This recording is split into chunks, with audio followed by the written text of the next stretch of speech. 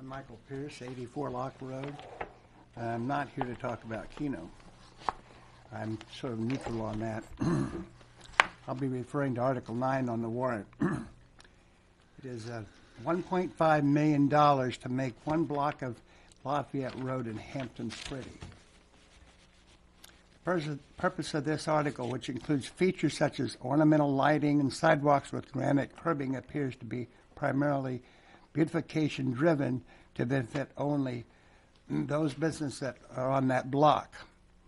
Taking $1.5 million from the road fund will clean it out and push other road repairs further down the road. The voters approved $1.1 million last year to address the sewers and repave the road, essentially in the same section of Lafayette Road. That project is currently a work in progress, and there is $113,000 of that money left, and the town manager has indicated to the budget committee there's plenty of money to repave it this spring. John Nyan, experienced Hampton's president last year, said at the budget committee's public hearing last year that money for this project would come from state or federal funds. Article 9 only asks Hampton for Hampton taxpayer money. Selectman Bridle, who's a director of Experience Hampton and whose son is also an Experience Hampton director, as well as Selectman Wadwell, whose wife is an Experience Hampton director, voting to approve this year's Article 9, there is an apparent conflict of interest. Apparent conflict of interest.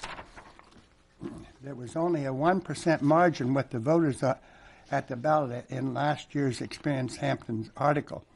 The Budget Committee voted in favor of it with a close 7-6 vote, and there are only 3 selectmen that recommended last year's article on the ballot.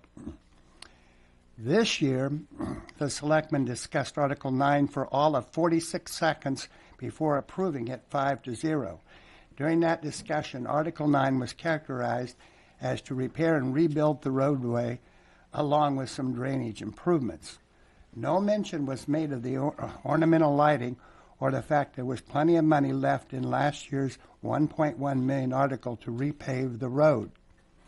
It appears to me that town officials are quietly funding major elements of the Experience Hampton proposal from last year using funds that the voters thought they were approving for the maintenance of our roads. In closing, I recommend the voters to vote no on Article 9 for the above reasons. Thank you.